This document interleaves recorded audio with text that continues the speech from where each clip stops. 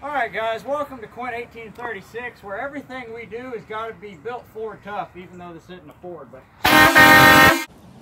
well, on this episode of the third carburetor I've, in this truck, we're going to do some old brain it happener modifications that I think I got the parts for. I think I bought it because it had a flag on the picture of it, and I didn't realize it was the Chinese flag.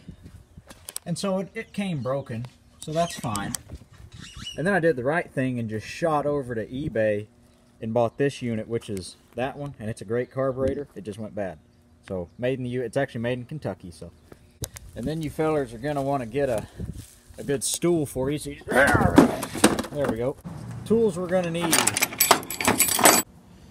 Step 47B, subsection A. Also, just seeing here, I got some wiring exposed. Not sure what, it's just exposed. And you can either repair it using just electrical tape, or you can do the right thing and forget you saw it. So we're gonna do the right thing, because that's the right thing to do. Alright, let's make a brain plan here. Well, okay, throttle cable. Okay, fine. I'm just gonna jam it off with this then.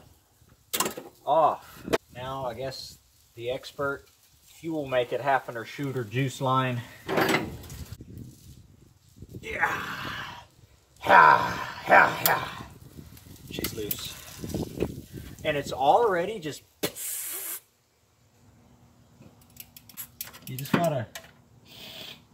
Premium. Or like the time my brother put 4 gallons of diesel in it, and his reasoning was, it smells like... Not my brother, my cousin, because his reasoning was, well, it sounded like a diesel. A diesel with a carburetor and spark plugs. Alright, that makes perfect sense. She's out. That is way too much plumber's tape. Just ease them out of it. It'll come around. It'll come around. It'll come around.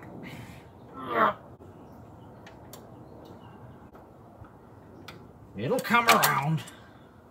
Do we even need... Probably not. Hit the old radiator. That's good. On me. Now you just want to get the old...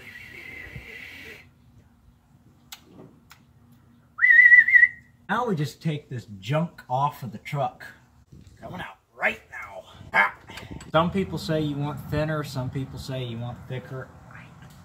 You want to go ahead and strip these if you can. But if you do, I don't quite know what you're doing, because that's a steel bolt.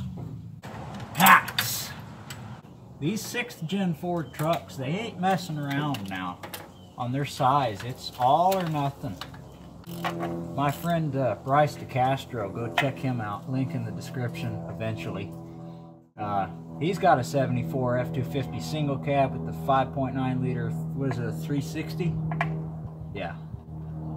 And he knows all about you just got to have arms that are 18 feet long. You just want to go ahead and dispose of them properly. Oh, good. The intake's cracked. That's fine.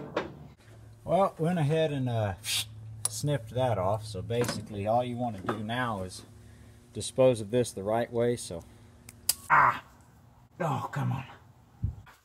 I just can't see nothing. That seems lined up enough. Go ahead and jam the bolt in it. I just can't reach nothing.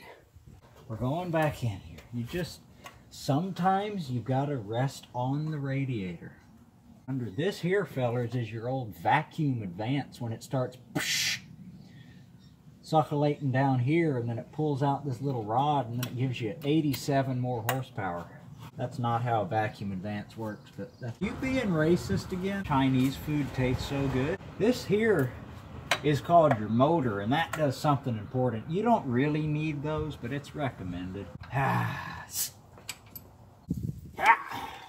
Well, you could if you were 50 feet tall. I mean, I'm 6'1", so... Overview. So, fuel line modification. If you want to do this to your truck, I've seen them done on Chevy 305s, 307s, Ford 460s, Ford 400s, Ford 300s. They're super simple. These metal lines are fantastic from the factory, but after 30 some odd years they start to just, and then they get all crimped up. So I was lucky enough to be able to find this fuel filter that screws into the carburetor, but that has a rubber outlet, inlet, whatever. And so I just snipped it off and then alright, plug the choke in. One pump, let's see what happens. Make some thunder. Come on. Come on, you can do it. Might help if the friggin' coil's plugged in. Also, the carburetor's completely dry, but if you ain't got spark.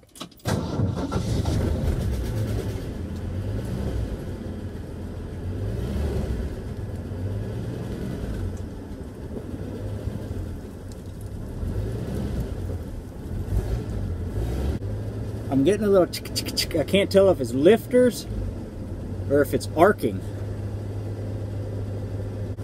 It'll come around. I gotta get my ear meter in on it. It's about ready to idle. I'm just gonna keep my foot in it. We got about 60 pounds of oil pressure on it. Listen to it, listen to it. That's fine.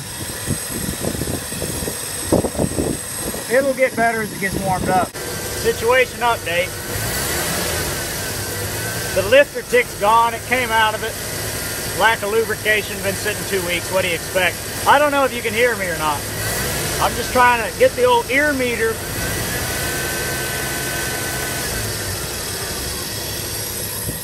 I need to bring the idle up a little bit, but it's all right for now.